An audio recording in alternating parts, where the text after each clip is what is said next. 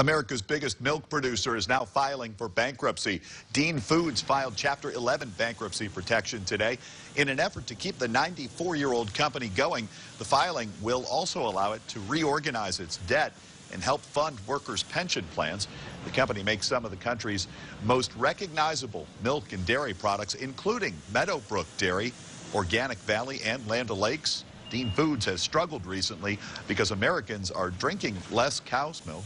Dean Foods releasing a statement saying it's working with the Dairy Farmers of America Cooperative on a potential deal in which the co-op would buy most of the company.